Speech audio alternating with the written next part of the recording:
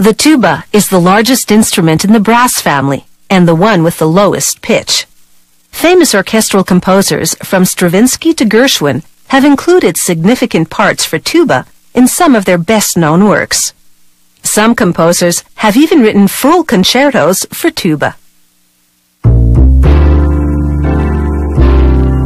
Tubas are made of brass, sometimes silver or gold-plated. The instrument consists of valves and tubing, ending in a flared bell. The bell flare begins as a brass disc 55 centimeters in diameter.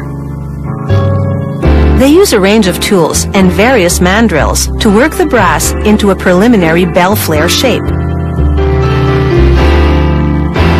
They use sandpaper to remove any marks left by the tools. Then cut a hole in the center.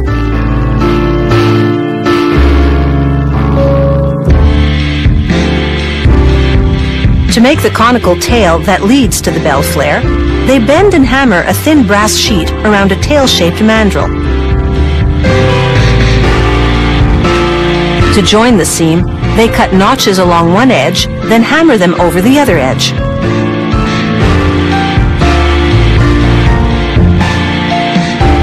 The artisan then melts filler metal over the seam with a high-temperature gas torch, a process known as brazing. Then they use a wooden mallet to round out the shape. They use a pressure roller to flatten out the mallet dents and further refine the surface. After notching the wider end of the tail, they assemble it to the bell flare. They dab on flux, a chemical that prepares the surface for brazing, then tack the parts together.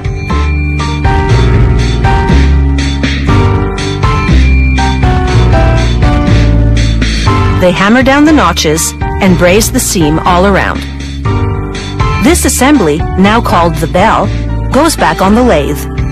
Using a belt sander, they flatten all the seams flush with the surface. On another mandrel, with lubricant assisting the process, they finalize the bell's shape.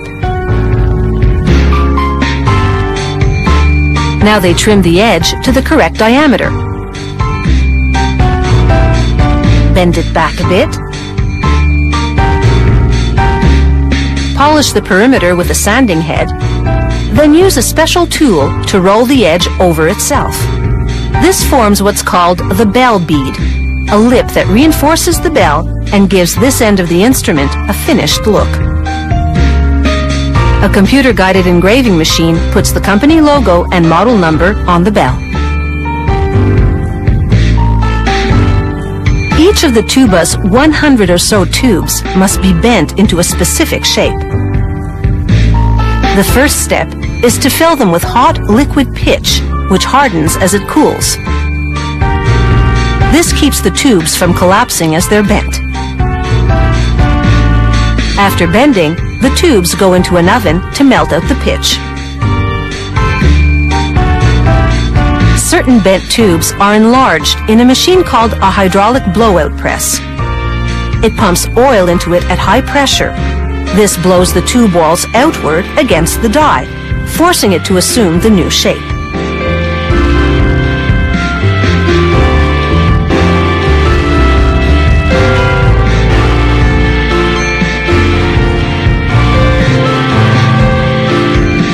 Certain bent tubes are conical, others cylindrical.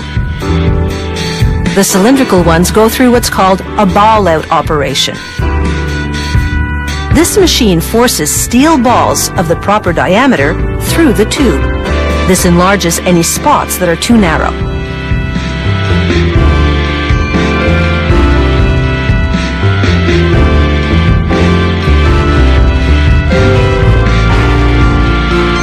Before bending, certain tubes have to go through a drawing machine for resizing. With lubricant easing the way, it draws the tube between an inner mandrel and an outer washer. This forms the tube to the correct diameter and wall thickness, while also stretching it lengthwise. Coming up next, we'll see where this tube fits in the finished instrument. Tubas come in different versions. A B-flat tuba, for example, is nearly 5.5 meters long, whereas an F tuba is about 3.5 meters long. Tubas have anywhere from 3 to 6 valves. Pressing different valve combinations produces different notes.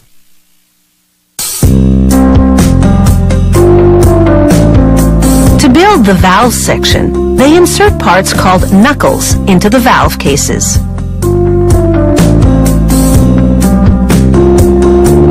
Spacers hold the valve cases the proper distance apart, while this alignment plate positions the cases in the correct configuration.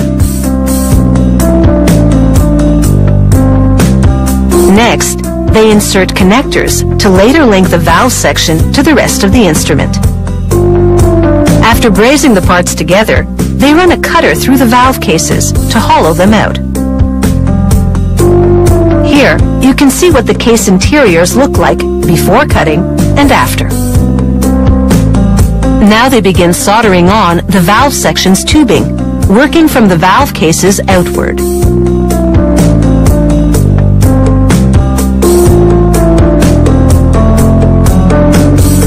The tuba's frame section is made up of several U-shaped parts. Workers assemble them with connecting rings.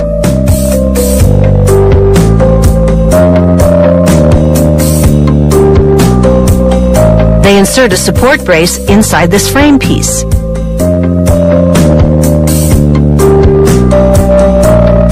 Then position tabs onto which they'll later mount the valve section. They clamp the tabs in place, then solder them on.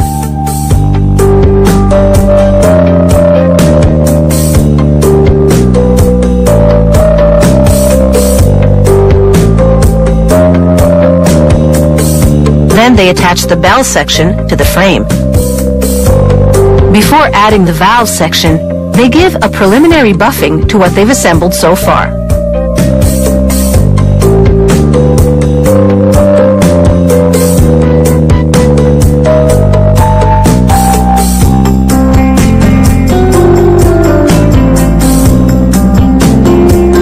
They brush some liquid polishing compound into the places that they couldn't access with the wheel, and buff those areas with a rag.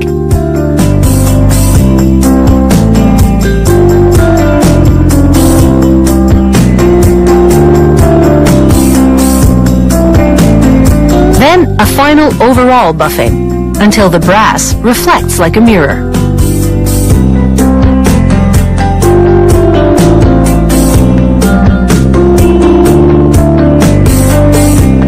Meanwhile, the valve section assembly continues. First, they close off the bottom of each valve case with a screw-on cap. Then drop in a spring to provide resistance for the valve piston. Then the piston. A felt to cushion it. A top cap. Another cushioning felt. And finally, the finger button. A little oil ensures all the buttons move smoothly. The felts inside prevent the pistons from making a clanging sound as they move up and down. Now for the tuba's tuning slides. A coat of grease helps them move in and out to increase or decrease the overall length of the tubing. Shortening tunes the instrument higher. Lengthening tunes it lower. Now they screw the finished valve section to the assembled frame and bell sections and insert the main tuning slide. Finally, the tuba's mouth pipe, made not of brass like the rest, but of nickel silver. They spray the entire instrument with cleaning solution to remove any grease residue and fingerprints. Prior to assembly, each section was cleaned and coated with a clear lacquer to ensure the tuba will always look as good as it sounds.